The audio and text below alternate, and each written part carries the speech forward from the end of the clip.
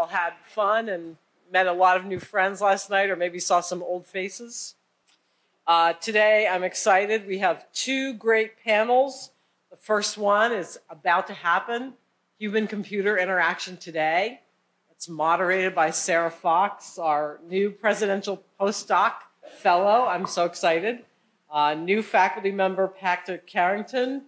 Derek Lomas, alumni and my former student, along with Ken Kadinger. Amy Ogan and Linning Yao, also current faculty. So I'm going to give it over to them. Good morning.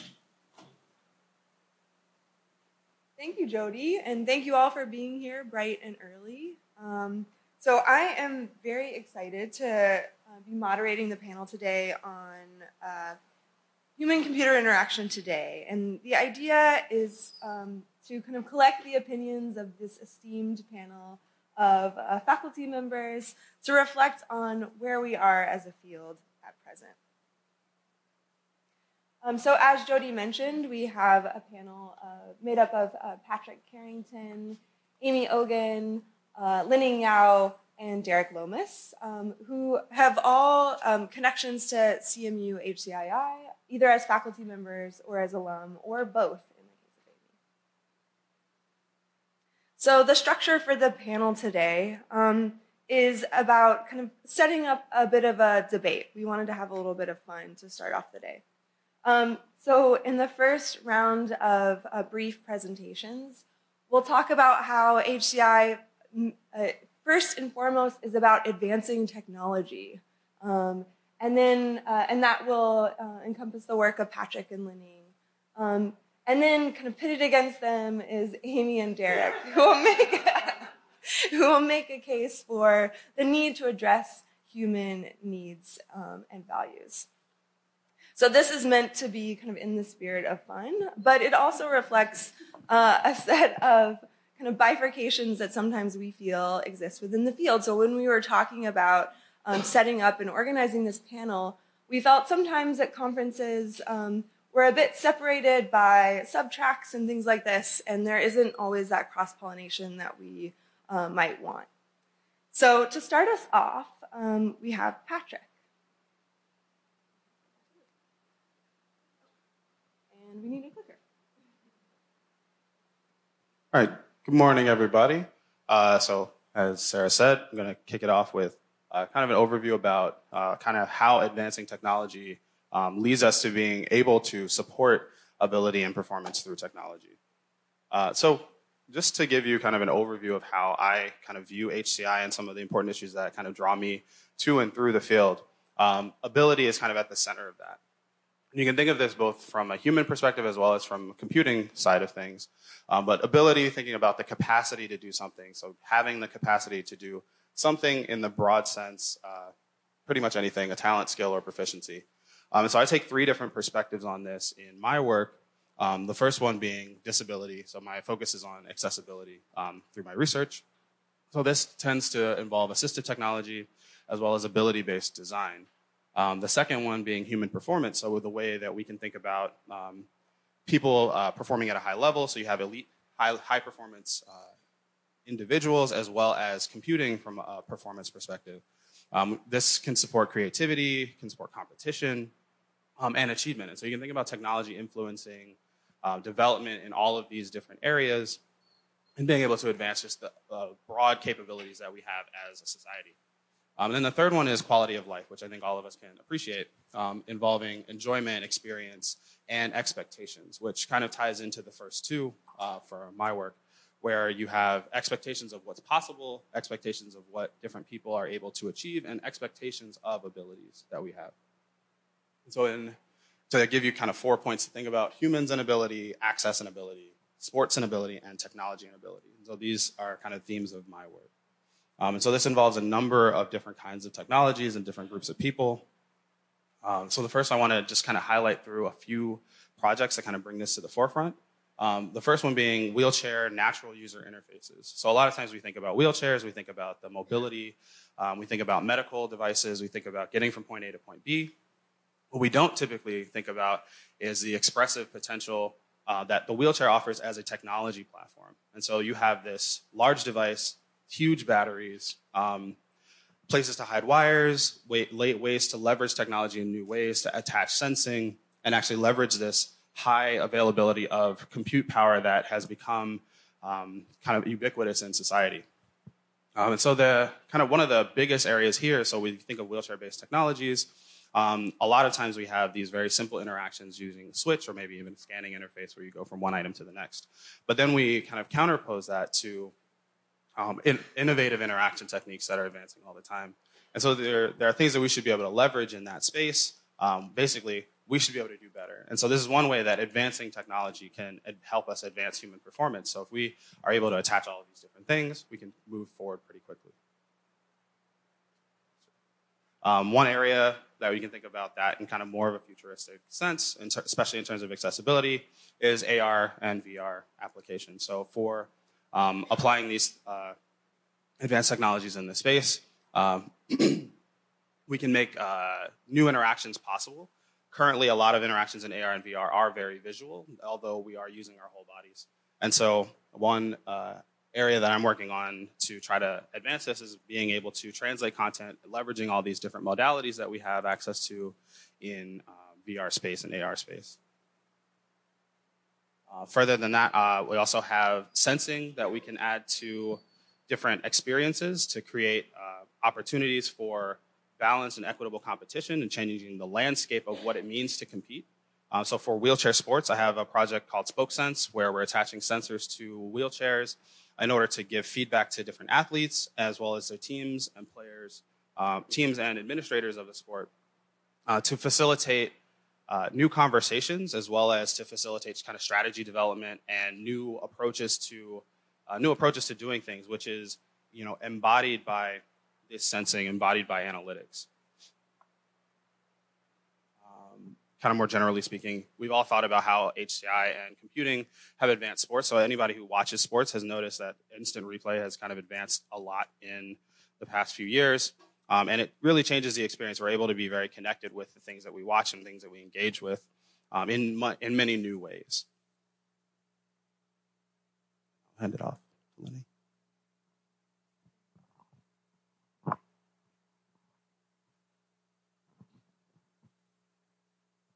So my name is Li Ning, and I run a research group called Morphing Matter Lab. This is my first experiences to join the HCII alumni parties. So it's super exciting because I came 2 years ago, missed the last one.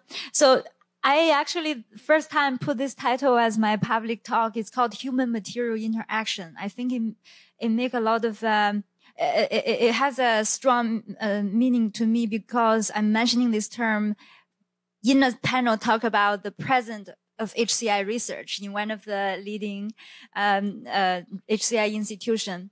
So I think we live in a material age, and we have been living in material age in the past, and we will in the future. Look at the history of the culture and technology. We have always been growing with the advancement of materials. If you look at this chart, we are now kind of in this computational material age. Back, or maybe also a little bit present, we were all about silicon and information age. That is also material related. That is the synthetic material and silicon-based synthetic material. And in our lab, the vision is that we will push further where the material will go and how, as human-computer interaction researcher, to grow together with the growth of the material invention. So material is pretty much computable nowadays, and is computable across different scales, all the way down to molecules and even atoms, to all the way up to macrostructures that is pretty much human scale or environmental and architectural scale. And if we all believe in human-computer interaction, I think what we are really believing in is human computation interaction. And then if you are with me, computation is now happening in materials. I think it is a great moment to talk about human-material interaction. That's what our group does. So we try to find this niche intersection between the advanced morphing matter development and also the user-centered design aspects of it. And there are a lot of techniques we leverage, mostly from the mechanics, material engineering, as well as the computational design, and also the advanced manufacturing aspect. So we develop materials, we develop software and hardware computational tools. We also widely think about how those techniques can be applied for daily design use cases. So there are some interpretations of what morphing matter are. Morphing matter can transform. So in this case, it's a sweat-responsive garment. When the dancers got sweatier and the body get hot. So these materials will automatically open up and help you to get rid of the excessive heat. And then it will close down once your body cools down. It is a living bacteria-powered interfaces on body. And this is a self-assembly material. I call it morphing matter can self-assemble. So here you print a material that has memory in it.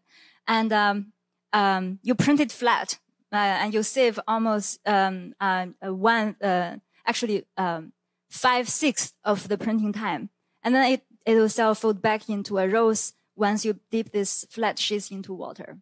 And morphing matter can also self-assemble in a way to create functional electronics. Here is a robot that you can print flat, but it will self-assemble into a 3D shape and responds to light. And morphing matter can self-heal like your skin. In this case, it's a controller you can cut into 4 if two friends are joining you for a game, and you can always bring them back together. It will self-heal into 1. So it's just, this is a heart that, it was broken, but then you bring it back together. You see after 6 hours, it grow into 1. So and morphing matter can also sense. So we are talking about the autonomous future of self-aware sensing materials.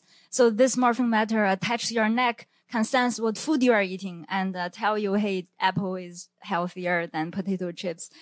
Morphing matter can also respond. So this is artificial mimosa made of morphing paper. So when you touch it, it will respond and also automatically close down, like how our natural plants are. Morphing matter can also self-adapt. It's a narrow a stick that you poke into a narrow spaces, and you can grab trash out of it, and also you can let a little heart transform and get locked in a wish bottle. So morphing matter goes softer. So we think about morphing matter with all kinds of materials, even including conventional fabric. So this is a 3D knitted robotic materials, and you can create all kinds of soft goods with it. Yeah, my student Leah, so she's wearing a morphing robotic sweater. So morphing matter of today can sense and morph and adapt, and morphing matter of tomorrow can be autonomous, be robotic, can be computational, can become true interface that has input and output. And we are pushing the vision of Mark Withers. So we wanted information and computation weaved into our daily life seamlessly. And we do that by make computer disappear. That's it.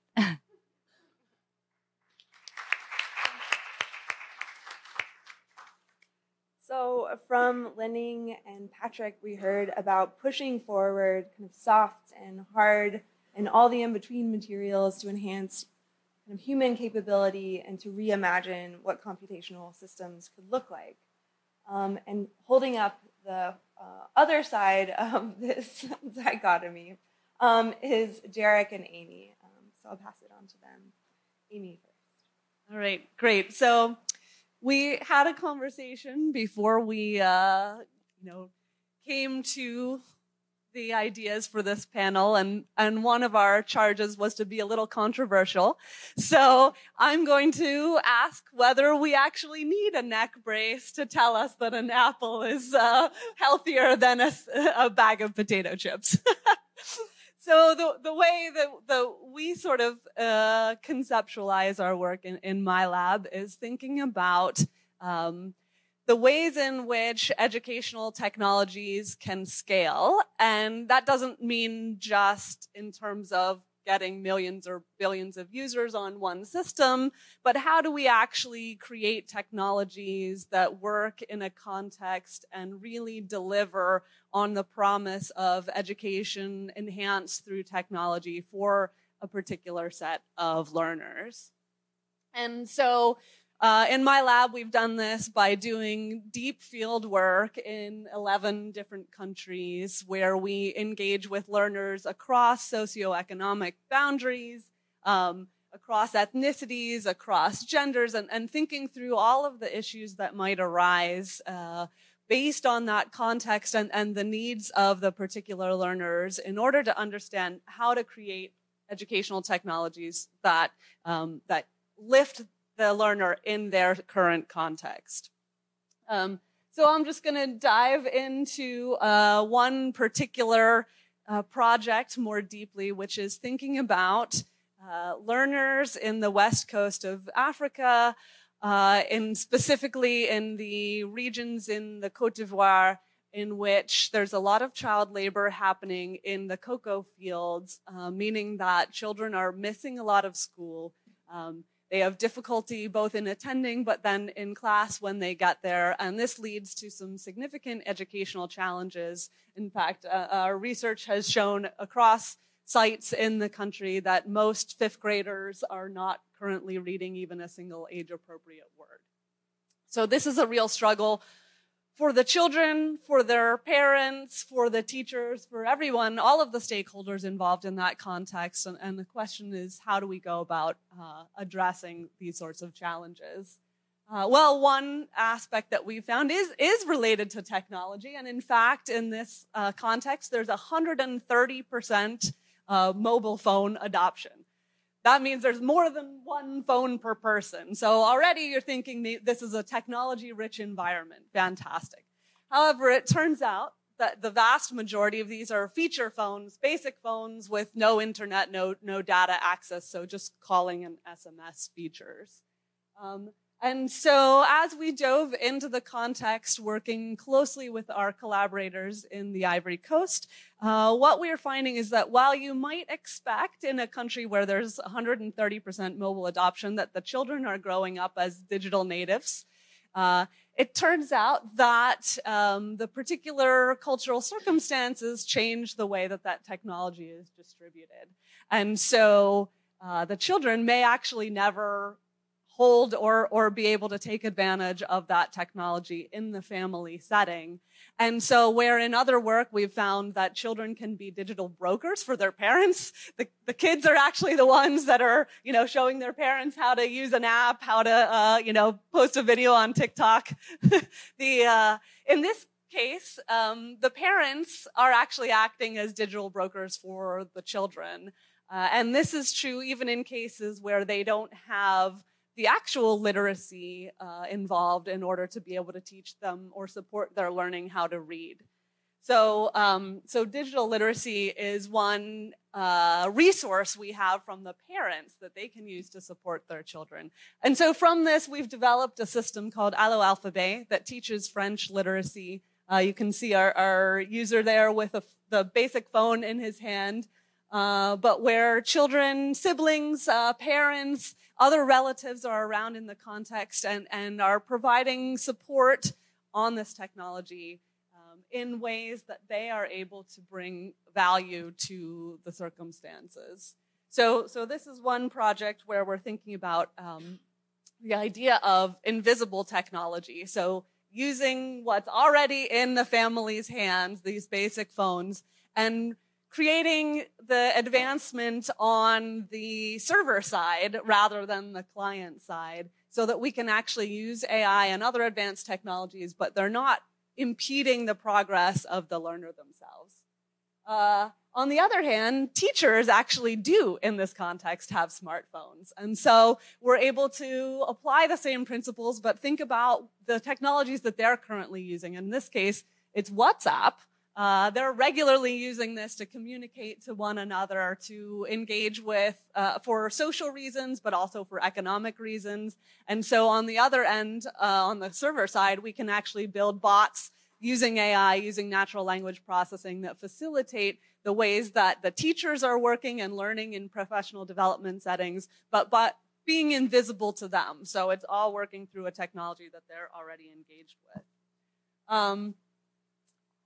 In East Africa, in Tanzania, we are working with a slightly more advanced technology. So now we've got tablets in the setting. But what we're looking at here is the ways in which these tablets disrupt or enhance current pedagogical practices in the classroom. So this is a setting in which teaching is transmission-oriented. There's a famous paper that says, in Africa, teachers speak and children listen.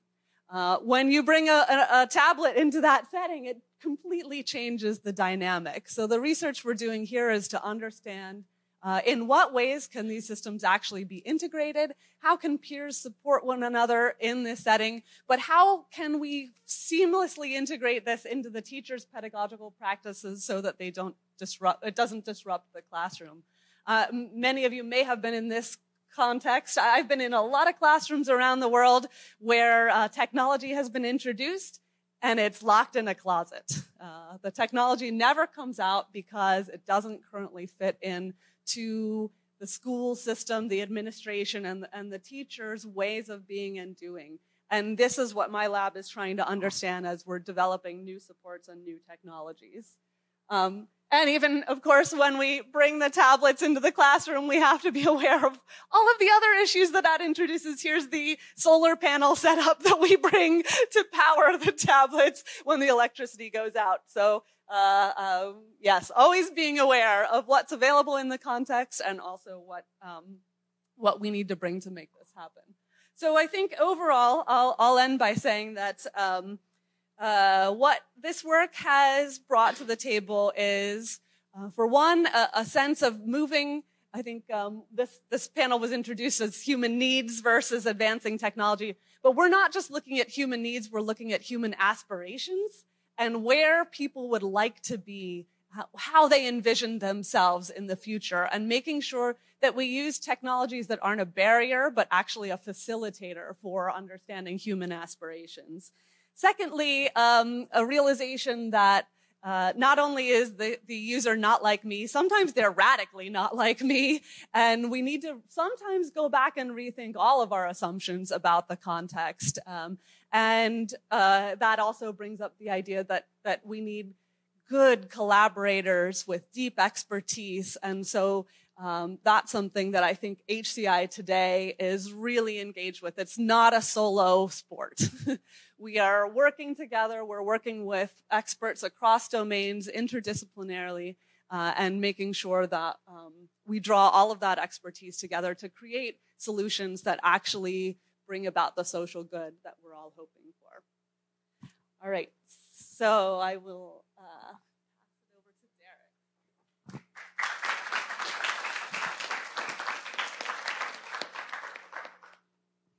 Hi, I'm Derek. I graduated in 2014 with Jody and Ken. I spent 2 years out in San Diego at the design lab with Don Norman, and now I'm at Delft University of Technology in the Netherlands. So come visit me in Amsterdam. I'm really loving it there. I wanted to share a couple stories today on the ideas of human needs in our technology systems. I've been thinking a lot about how to embed humanistic values into technology systems. I'm based at the Delft Institute for Positive Design, which uses principles of positive psychology to help support human well-being. And of course, that's what we want in our runaway AI systems, to be cultivated by them in the future. Well, actually, we don't know exactly what we want our AI systems to be optimizing for. So there's a few provocations in this talk. So back before I realized that qualitative research was much more difficult than quantitative research, I was working in India on some ethnographic design research, looking at the adoption of mobile phones. And I spent a lot of time in electronics markets, and I kept coming across this $15 computer, which was really impressive because Nicholas Negroponte had his one laptop per child program in full swing at the time. And the concept was that if you could just make the technology cheap and accessible enough, then you would be able to educate the world.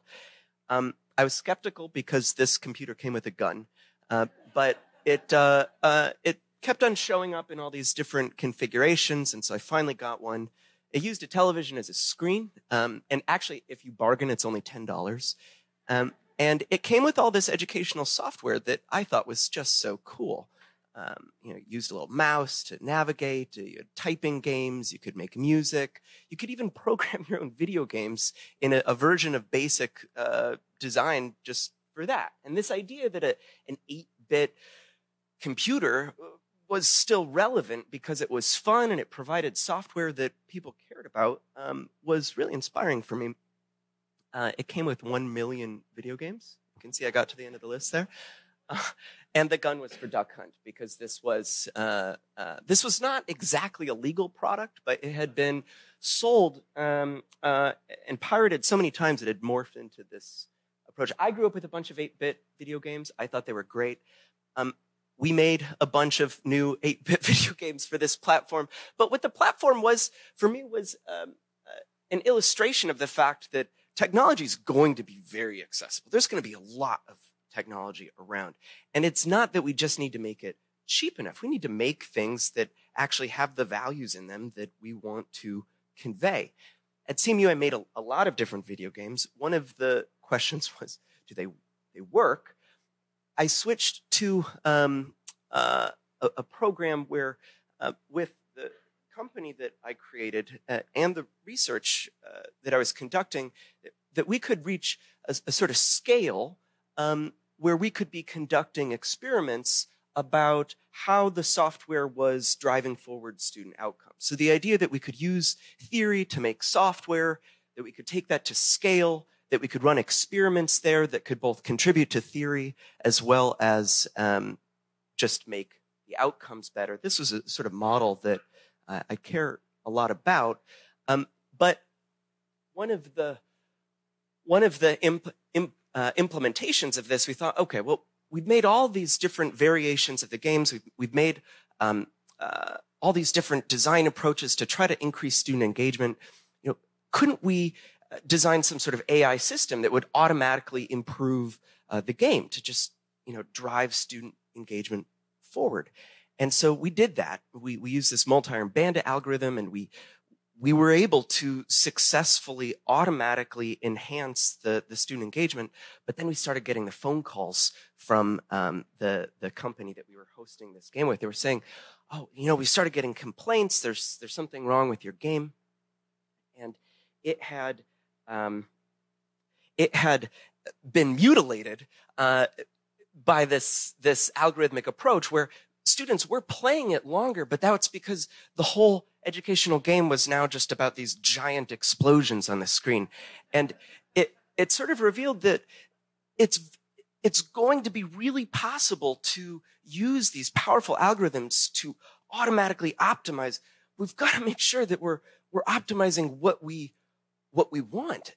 And that's a difficult thing to take human values and turn them into metrics that we can optimize, but we need to do that, and we need to recognize the risks in doing that as well. So I care about creating these smart systems that use data to drive improvement. I also really care about this humanistic value inquiry around what we should be improving. The States has the second highest rate of childhood poverty in the Western world. There's a lot of negative effects of poverty on education. We see in our own consulting work the effects of school poverty on student performance, on all these little formative quizzes that students take. And there's this opportunity to use data that's coming from the systems that we're deploying to incrementally improve situations. And I'm a big fan of incremental improvement. Creating these feedback loops that teachers can use, that algorithms can use, that students can use to understand what the value is that we're trying to address. What's the area of need?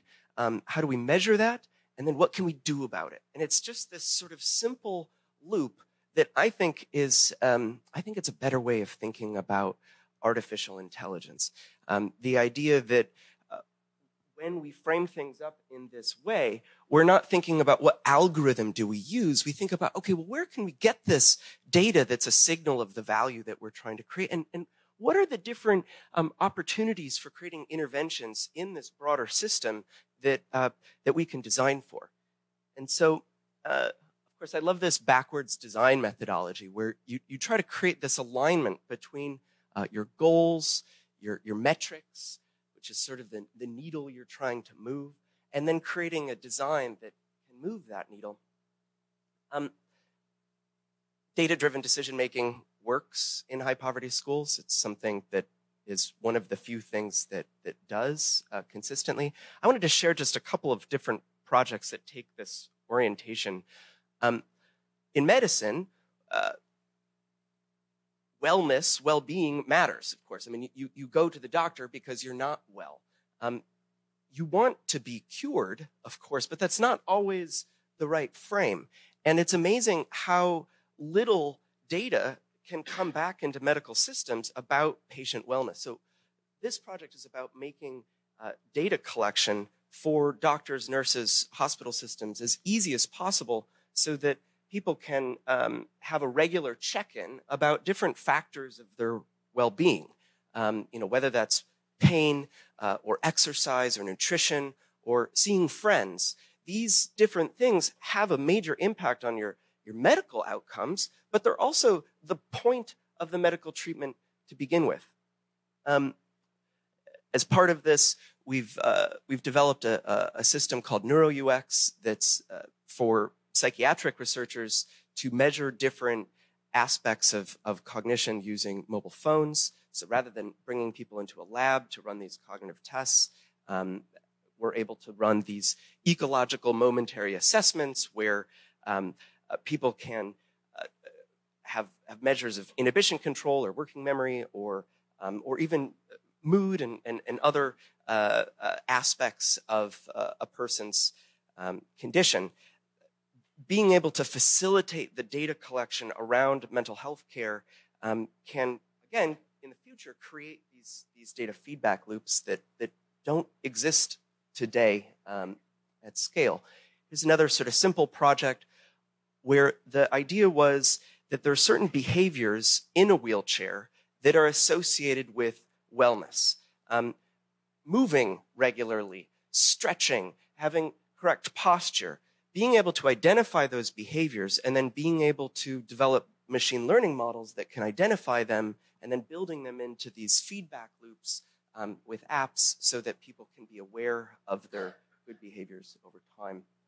And finally, this is a program that we're working on now where we're trying to team up AI and parents. So one of the challenges that I've had in making all these different video games is that my wife isn't a big fan of the kids being on the iPad. And that can turn into a little bit of a challenge because, I make these games and then, okay, can we play now? Oh, well, they've already had their screen time for the day.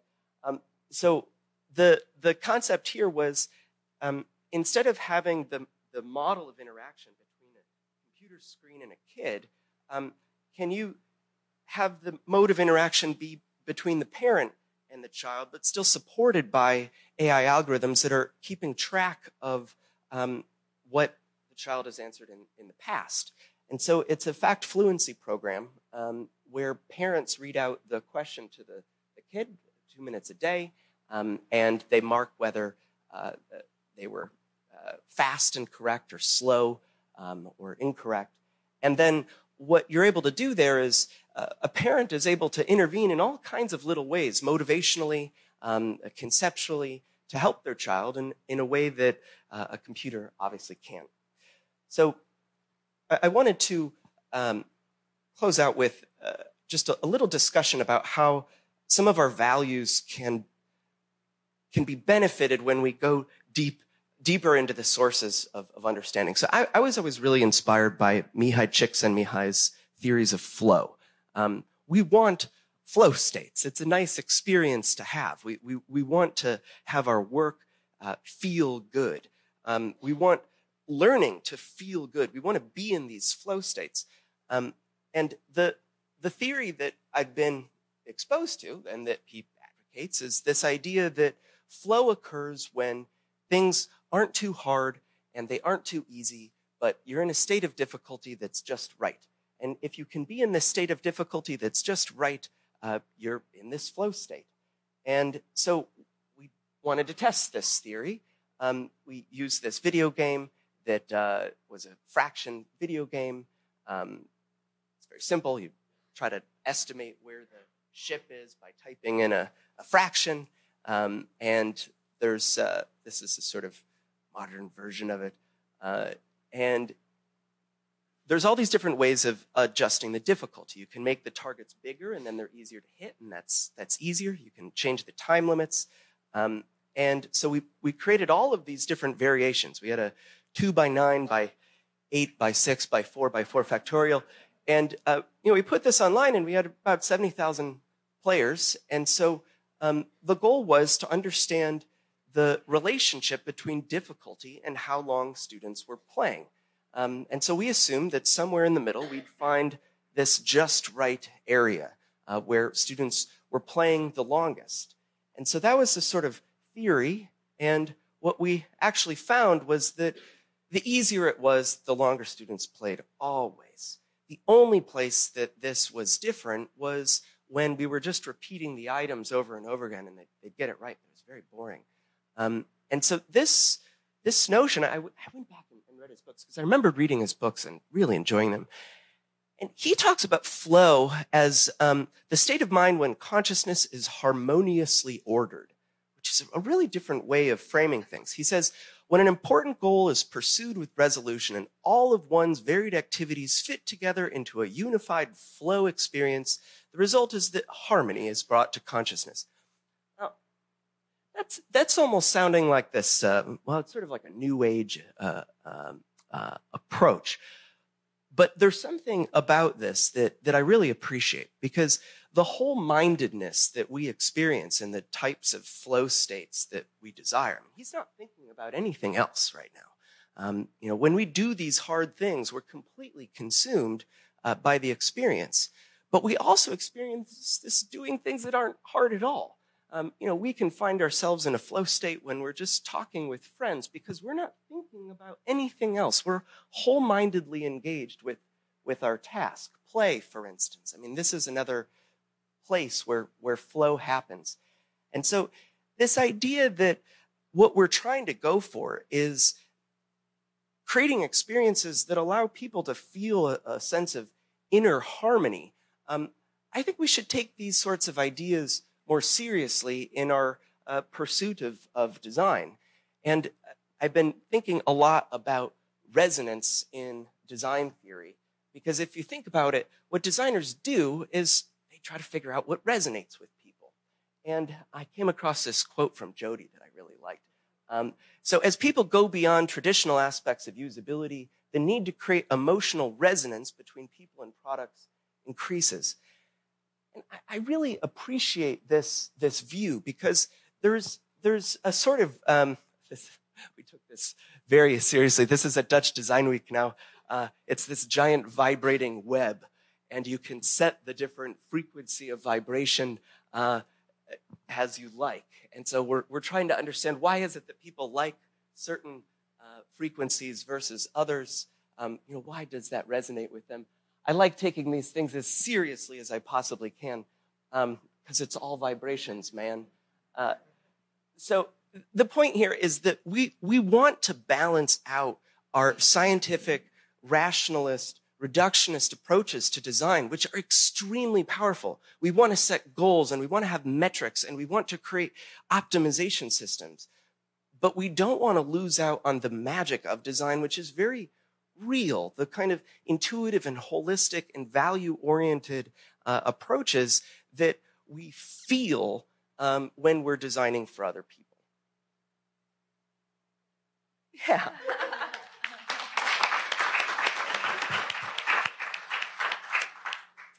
So thank you, Derek and Amy. That was a fabulous kind of representation of work across aims of promoting aspirations that people might have, well-being, harmony, joy, kind of all the stuff that's hard to kind of capture and kind of represent quantitatively, for instance. So kind of a counterbalance to what we heard initially in terms of advancing technological needs.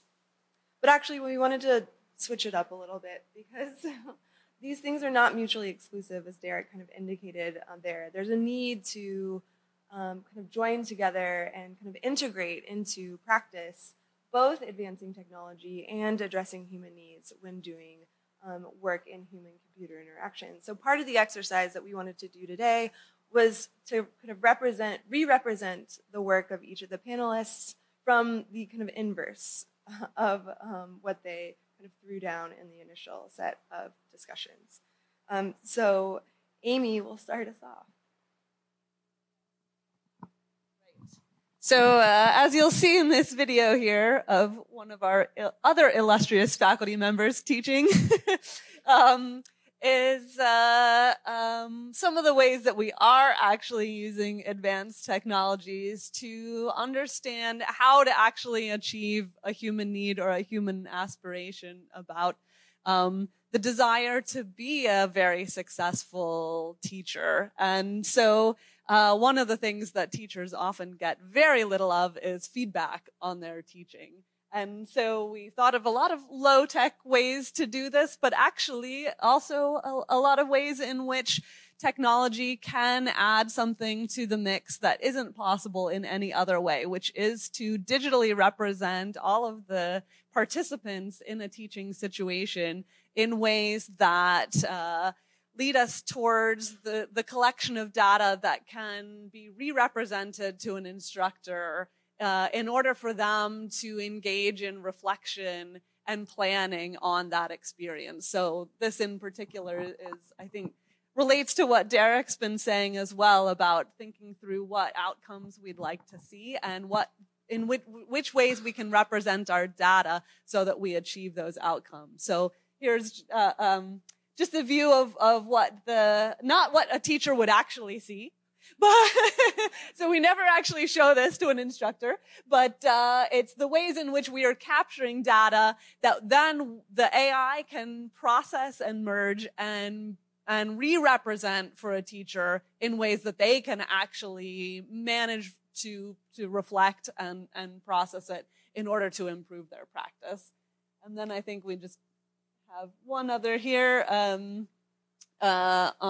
social programmable robots, which is a new project that we've just started in which students aren't just programming robots and therefore controlling them in order to learn concepts of programming and concepts of robotics, but where the robot itself actually becomes a part of the team, where the robot has agency, can speak back to the participants, and can not only make them feel more comfortable in the situation, but also challenge them in new ways while being supportive in that environment for in particular for girls and members of underrepresented groups who may not feel that comfort with robotics that allows them to fully engage in these experiences. So just two examples of projects that we're working on where with tons and tons of collaborators where these sorts of advanced technologies are actually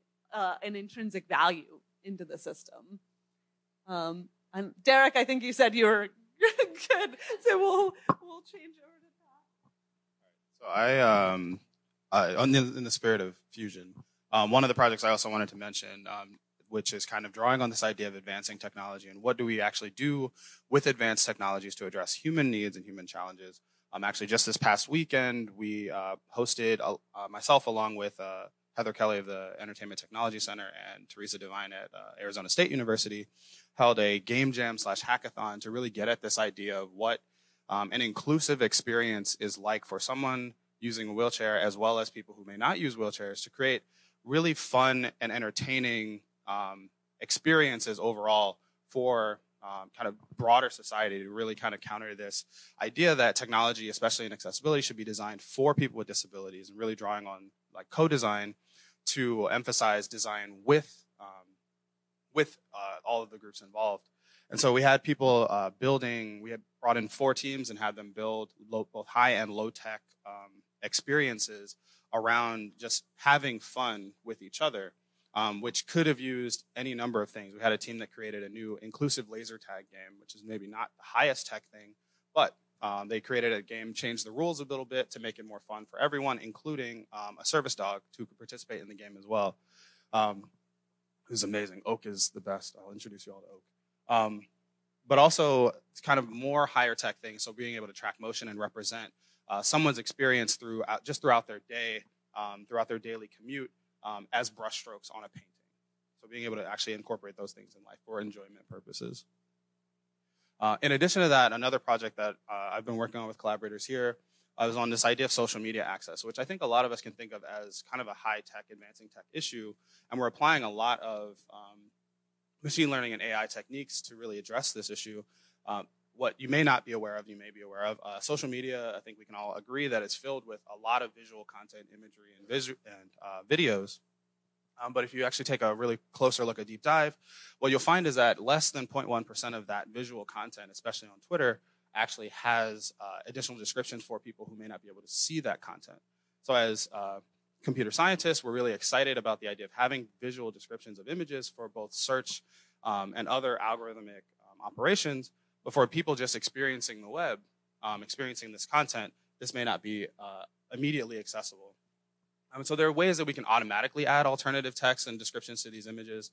But what it really boils down to is that this is a fundamentally human challenge of how do you get people to engage with their own content and create these experiences for people that they may not be thinking about. And so this is kind of one thrust of this work is providing methods for generating these descriptions, as well as how do we motivate people. And one of the most, I think currently one of the things that we're getting a lot of traction on is making memes accessible, which is something you might not think about. But how do you represent humor in a visual format? How do you translate humor in a visual format into a non-visual language?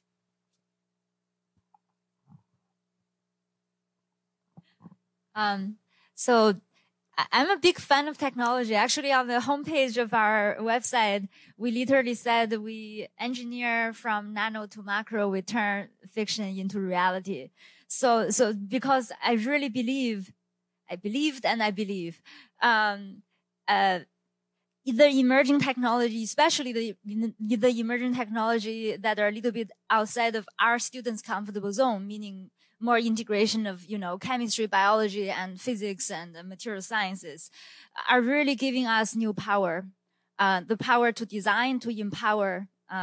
So then, on the other hand, I think you almost out of a party conversation me and Amy had, and she said, I traveled in Africa again, trying to develop a fundamental curriculum, I think for elementary school or even, yeah. So she said, no technology and they don't even have a curriculum.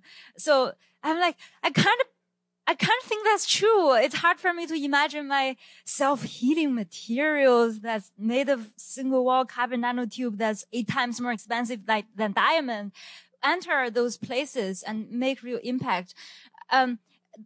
I guess that actually inspired us to think about or bring up this topic to our audiences. What's more important? Maybe it's a harmonious effort. It's more about swimming between different perspectives and think about what makes sense for different contexts. And project per project, they could be different as well. So I brought this example. So a morphing matter lab also works on food. These are morphing food. So at the top left corner of each image, is the flat pasta. So when we produce them, they were flat. And then when you cook them in water, after it boils for a couple of minutes, it started to self-assemble into a 3D shape. So you can create variety of different self-folding pastas in this way. So by making pasta flat, you can save almost 60% of the packaging space averagely. It started as a high-tech project, indeed, when I was still a PhD student, 2 years ago at the MIT Media Lab.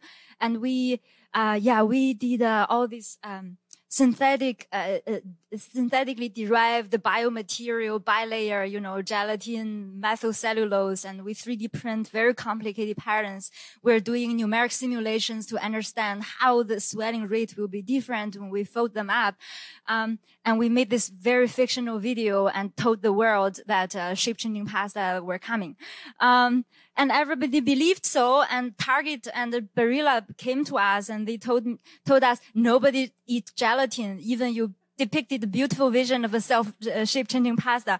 But we love the fact that you guys are talking about saving packaging space, because Italians are crazy about 3D pasta, 3D shaped pasta.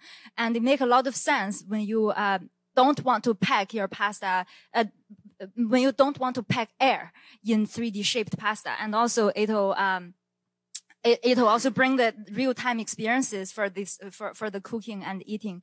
But they also hated our 3D printing process. They were like, there's no way you can integrate 3D printing to such a cheap commodity product. And that's what we did after we brought more talents around CMU. This is the newest outcome. It's pretty much integrated into the current pasta manufacturing process. We're using pure semolina flour, indeed grown in Italy, all the way shipped to Pittsburgh. There were no 3D printers anymore. It was dough kneading and sheeting. And then you were just literally have one additional grooving process. And the local Italian pasta manufacturer really liked this concept. So it taught me a lesson that it is not true because you're in a high-tech university, you think you can do whatever with the newest technology, you will just do that. I think depends on the goal, right? And for this one, we wanted the world to experience it.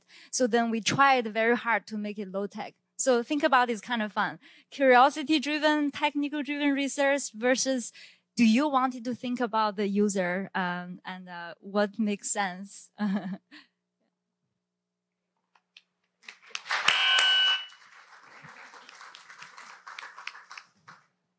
So, thank you all. I think we're going to transition into kind of a Q&A, and I think I'll kick it off a little bit with thinking about something that Lening just brought up just now around, and which was kind of figured into each of the presentations. So thinking about the kind of contextual importance of each project and kind of making decisions about how to move forward when presented with the kind of pushback, in the case of Lening, from Target and things like this, and kind of cultural understandings of what might actually work.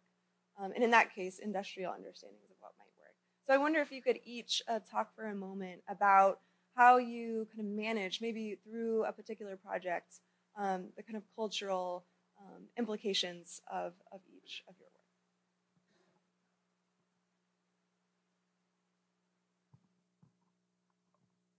work. So I think for me, one of the really salient things comes from my work working in spinal cord injury clinics. So thinking about how we can make more expressive interfaces for people who are using wheelchairs.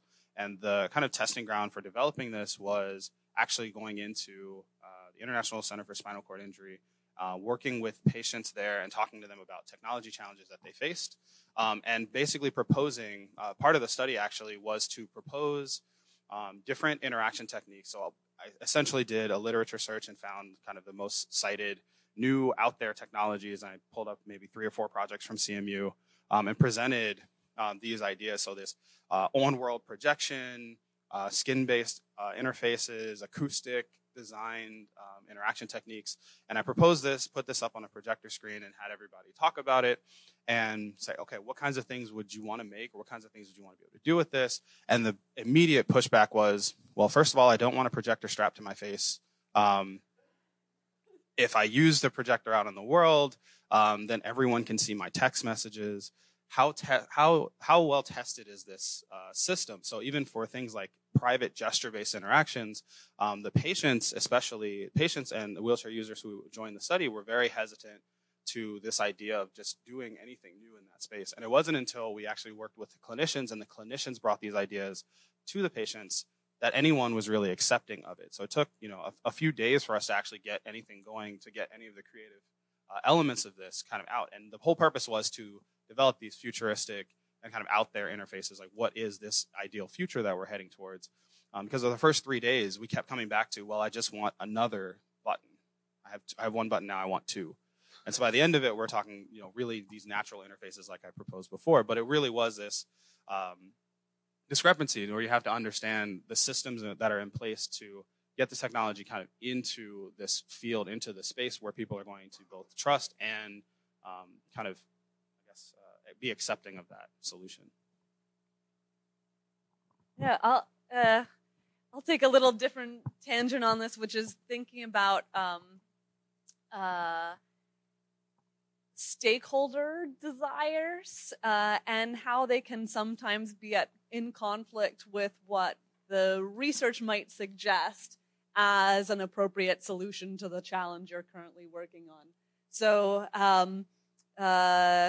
we certainly have cases, actually, unlike your case where Barilla came and said, no, got to keep it cheap, got to keep it accessible, where governments have come to us and said, what we want in education is technology.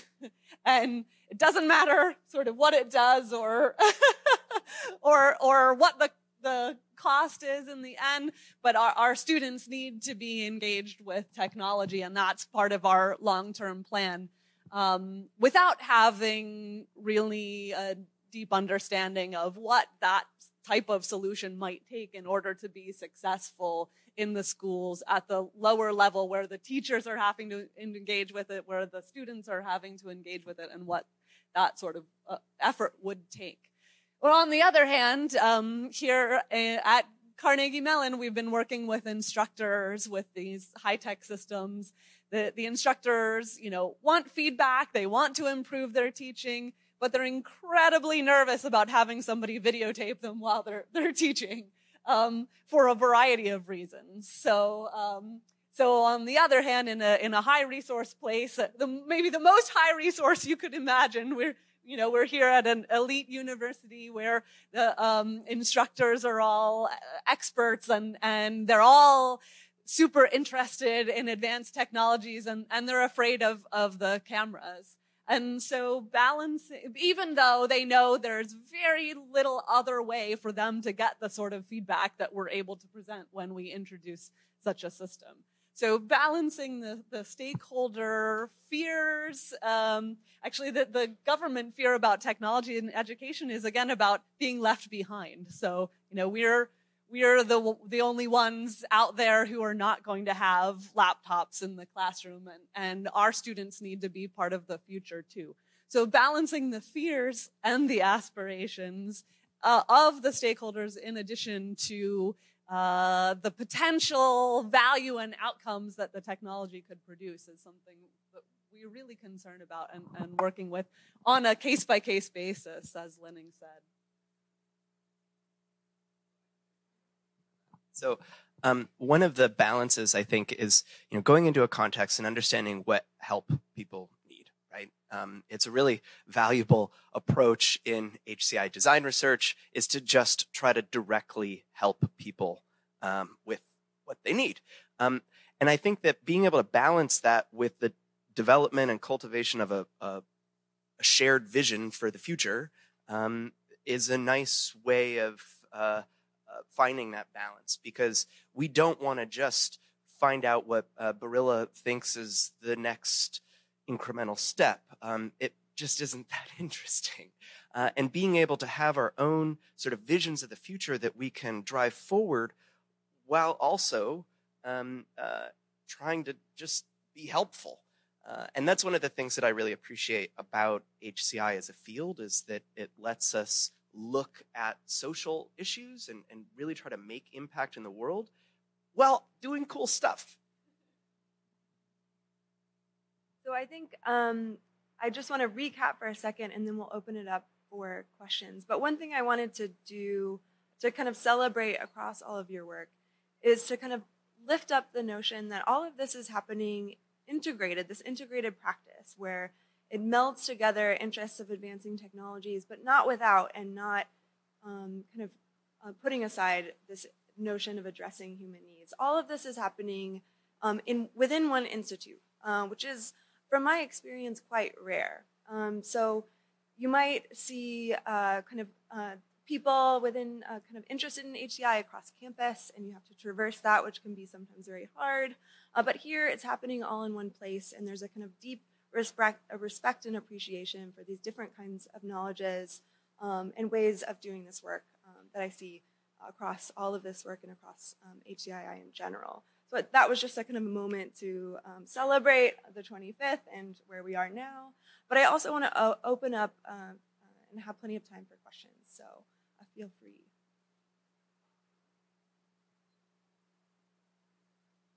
Yeah, right there. Mm-hmm.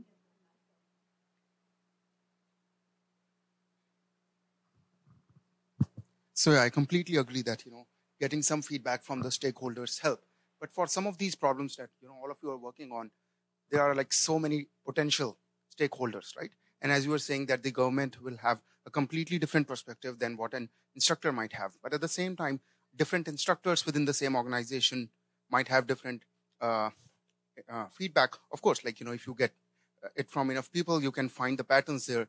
But still, like, there could be like large variability there. And then if you talk to the students, then that might be completely different. Talking to the alumni might be even different because they might not like the pressure that they feel on daily basis. But 3 years down the line, maybe they start finding the benefits or like, start appreciating that.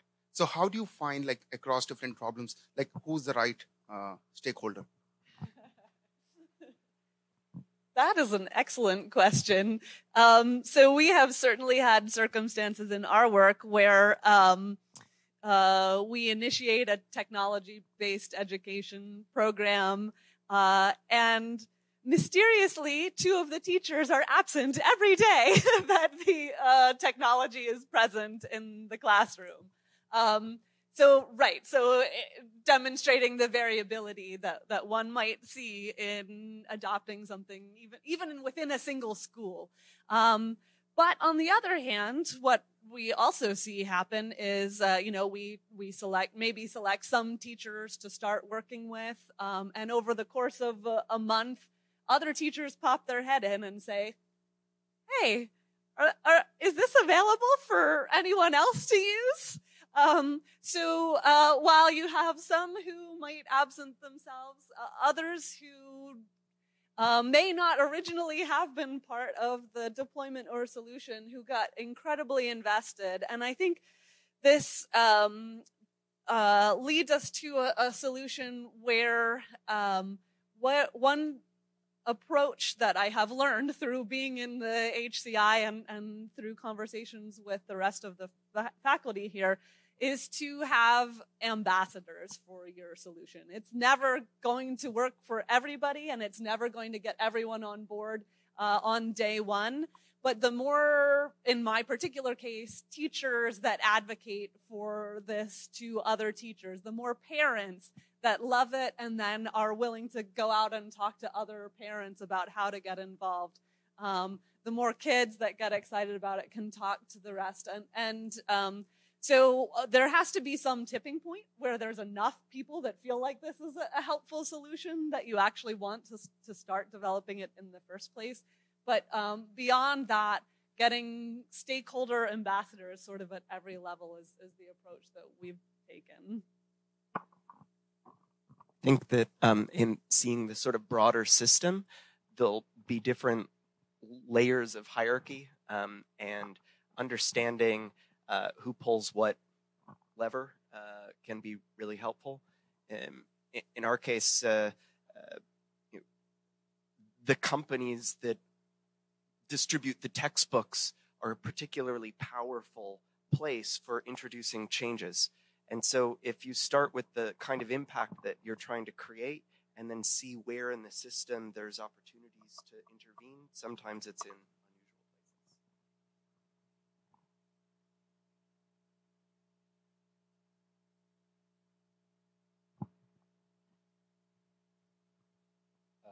Hi, so this is mostly me projecting my own fears onto the panel, I guess. But I feel like all of the panel participants here are also very thoughtful and very careful with how you develop either technology or meet the needs of people. And, there's lots of people who aren't, and they can put stuff out there faster. And I really worry that sometimes, this careful, nice, methodical way of going about things is great, but we're too slow. And so that's my fear. If you guys have any comforting words, that would be.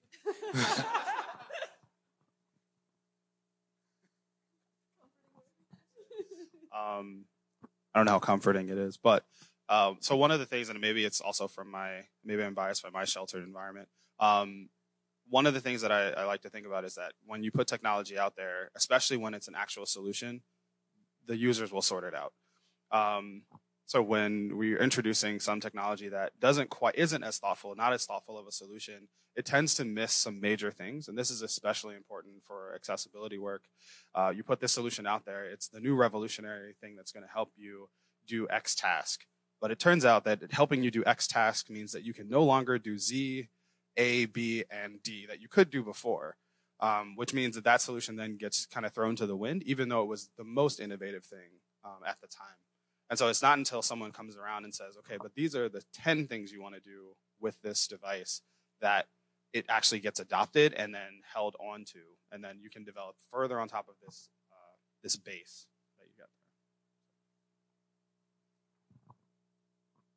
there. And I also think this is a little controversial personal opinion, not HCI. So I think different research, different project has different goals. For example, like the PASA thing, I just believed I wanted to democratize it and find the collaborator who love to do so. I do think that PASA has the potential to create a real benefit. That is the value of that research. But there are also the fact that we are in, a university, we are protected in a greenhouse is to make me felt we can do something that is not purely for execution or making sure we are, juggling between stakeholders and make sure this thing can be deployed and can make impact in real life. It could be just to inspire and to envision. And it could be just for seeking a curiosity-driven knowledge or question. So there are a lot of, for example, the self-healing material that's 8 times more expensive than diamond. I really don't think we are working on it because we believe this will be deployed as a game controller supported by Microsoft next year or in the next 5 years. It's more about, hey, think about it, where the material-driven computation will go. And if we believe this is part of the future, can we start to tell the story and invite everyone to imagine the possibility? So I think that is actually the charm of being an institutional researcher. Maybe one quick word of comfort. In a presentation I was giving to some ministers of education a year ago, at the end of it, they all started laughing, and I wasn't sure why. And they said, "Thank you for talking to us about something that doesn't work. We never hear about things that don't work. We only hear about people promoting their products." And they were really hungry for this. They wanted to know what solutions are not the right solutions for our constituents as well. So that gave me some hope that, similar to what Patrick said, that sort of there's room for this, for finding things that aren't successful and for finding ways to replace them. Yeah. Add one thought, just to kind of echo both of the points you've already heard. It becomes this really important thing. So putting that vision out there is the first step in getting people to even kind of explore that problem space. And so it has to get out there. Otherwise, it can't fail. Fail fast and fail often. That's how you learn. So if you're going to do it, you should put it out there and be open and honest about the successes that it has or failures.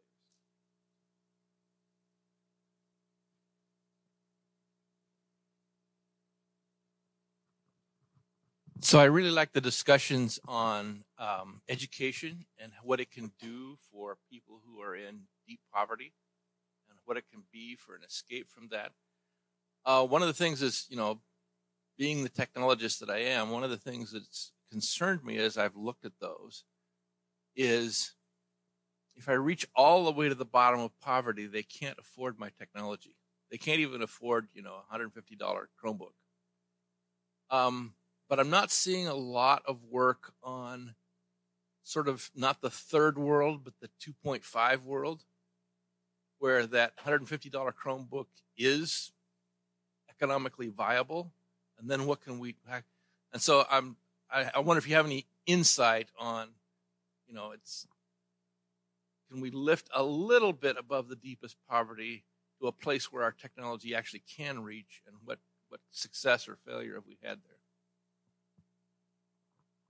I'm sure Derek has some thoughts on this too. So, this is one of the reasons that I like engaging with these textbook companies, because the opportunity to, in the States, high poverty schools receive special funding for technology. And the distribution of that technology is difficult, but that's what some of these companies do. And they're not tech companies, most of them. And the opportunity to build in, I think, requires a sensitivity to the challenges that teachers face in managing a classroom. Smart classrooms typically means we've got a bunch of computers in them and there's a bunch of tech. But that doesn't necessarily make a classroom sort of smart or effective. I like this Forrest Gump view of AI, like the stupid is as stupid does. Like if it's working, that's smart. And it doesn't need computers necessarily. But there is a big role for technology. One of those is looking at a sort of systems level. So not just in the classroom, but how to help these companies and organizations use data about the trouble spots in their products so that they can make impact for thousands of kids. So you're working at a sort of different layer. Within the classroom, we've been looking a lot at paper, because I think we all thought that 10 years ago, paper was just doomed. And once we had enough tech, why use paper anymore? But seeing how easy it is for teachers to hand out sheets of paper versus hand out tablets, laptops, et cetera, it's a real lift. And trying to make these sort of systems smarter by letting the data that is collected on that paper go into systems that can support improvement. There's lots of neat tech for being able to capture it, with a phone, et cetera. And so being able to have sort of a variety of different ways that people can apply things differently. Because one thing is that no one ever does what exactly they're supposed to do. And these classroom teachers, they've got a lot of autonomy, and they should have a lot of autonomy. But it means that it's going to have a lot of variation. I'll share just one more thing because it's pertinent. Working with Carnegie Learning to create an A/B testing platform within their educational software, so that the opportunity to embed scientific experimentation for the optimization of student outcomes. This is one of those places where you're not necessarily making cooler tech in the classroom for the student, et cetera, but allowing the overall sort of system to know what's working and to respond in a faster feedback cycle.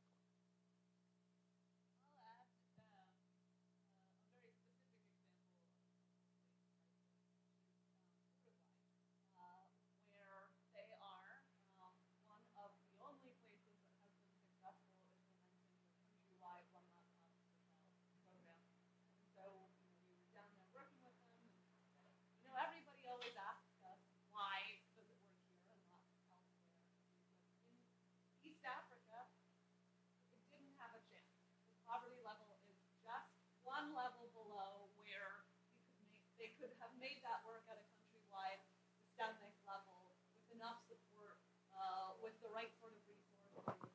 We are at the perfect level of income as a country where this is going to work. And the reason for that was because at a government level, they also have just enough money to be able to support the infrastructure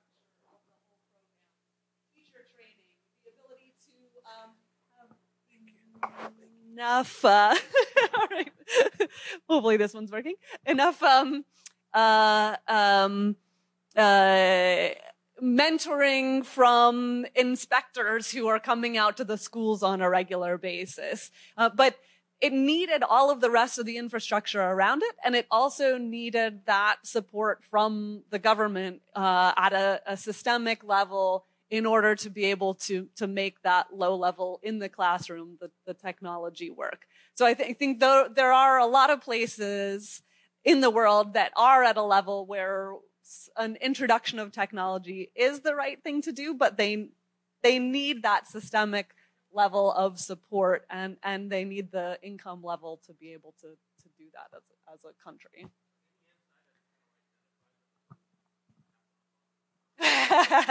Well, so for instance, we're working right now with the MasterCard Foundation, and Carnegie Mellon in particular is starting a collaboration with them in Africa, working with to improve education across the continent.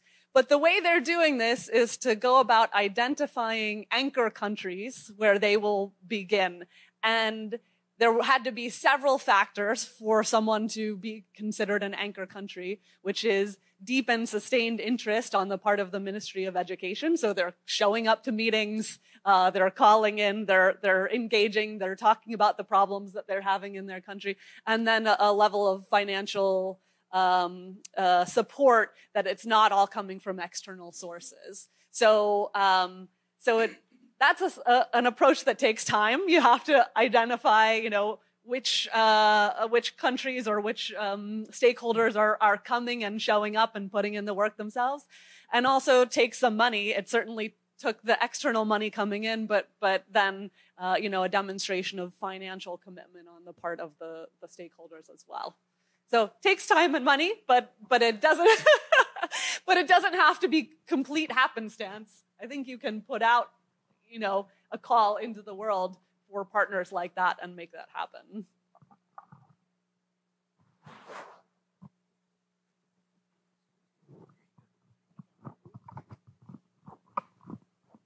I guess one kind of boring response to this debate is, do both, right? And in some level, as HCI has emerged almost as a discipline with some risks that Dan was telling us about last time, yesterday, right?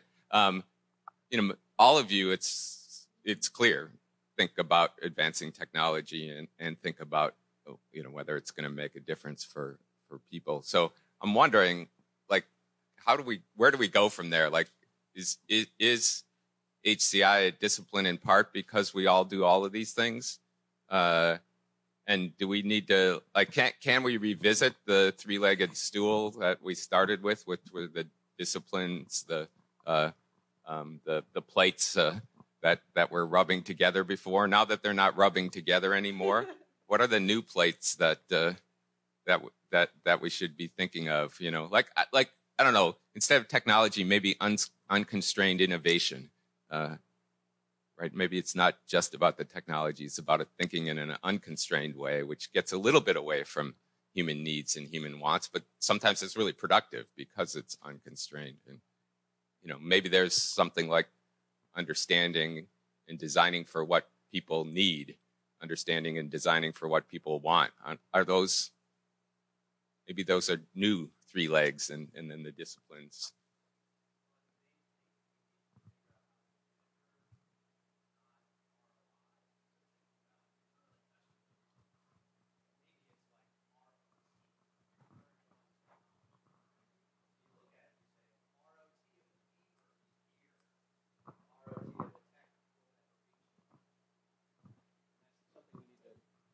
Something we need to sort of learn how to measure, bake into the work.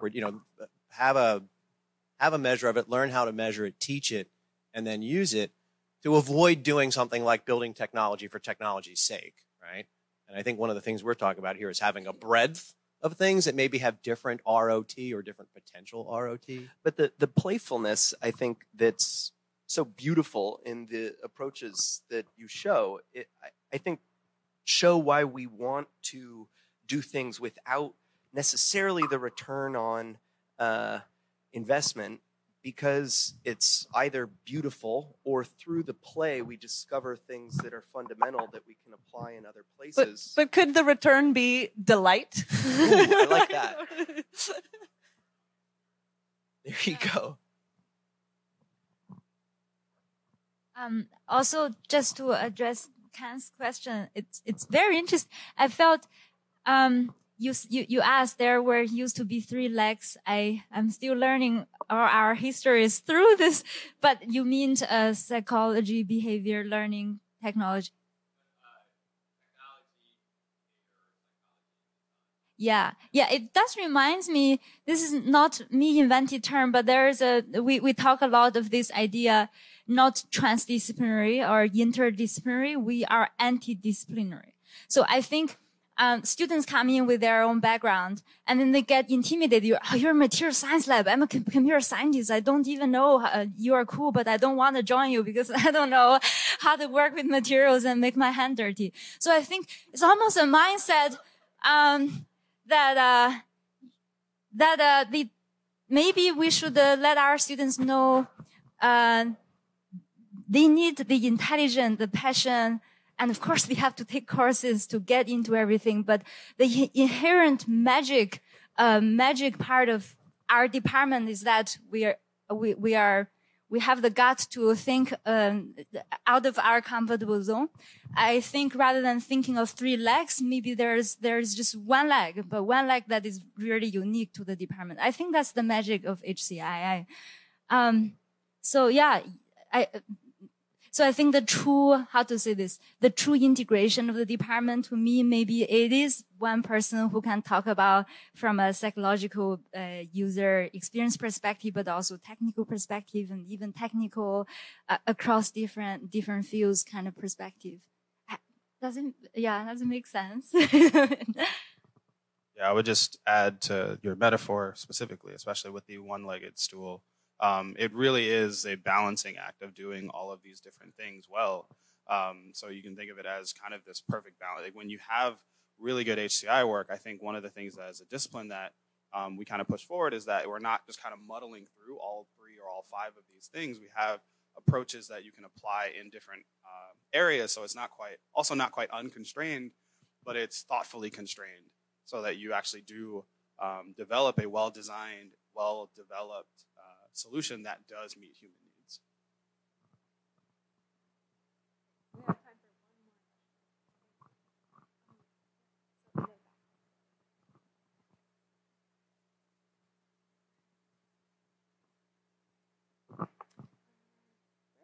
Yeah. Hi. You're a panel of HCI Today, and we have founders, we have practitioners and educators and students in the audience. And we have a panel on the future coming up, and I think all of that's really exciting. I guess I was wondering something that you think we, as all those different roles, can be doing better. Where are we today, and what should we be keeping in mind today as areas that we collectively can improve?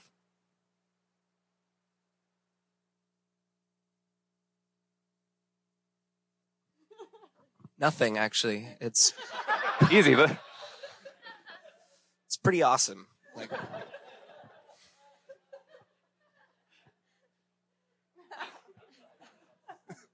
If I had anything to add to that, it would really just be There's something. Yeah.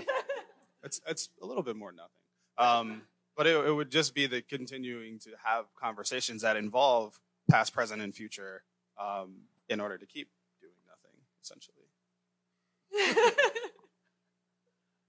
Okay, let's thank the panelists.